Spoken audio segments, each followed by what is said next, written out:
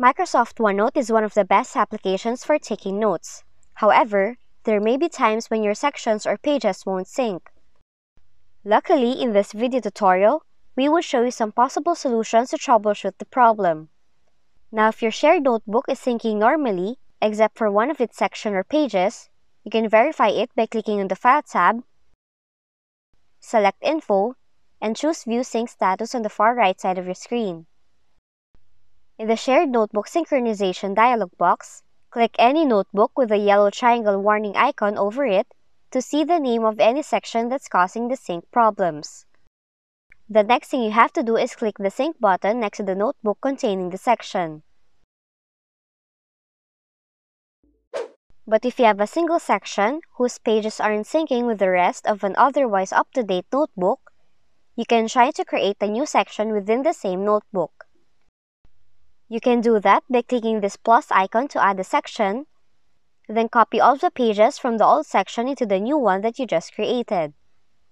You can do that by right-clicking on each page, select Move or Copy, and then choose Copy. When all of the pages have been copied to the new section, press Shift and F9 on your keyboard to manually sync the notebook. If those steps successfully syncs the pages into the new section that you just created, you can safely delete the old section, continue working in the new section, and rename it if you want. However, if those steps still does not work, section sync errors or problems can also be caused by corrupted section located in the notebook recycle bin. Now to fix it, you can delete it from the recycle bin to stop the error by clicking the History tab, and then select Notebook Recycle Bin. Right-click on the section if you no longer need it to stop the error. And those are the possible solutions that you can try to resolve the problem.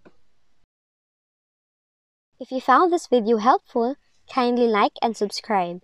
You may also click and turn on the notification bell so you can be notified from whenever we release new videos.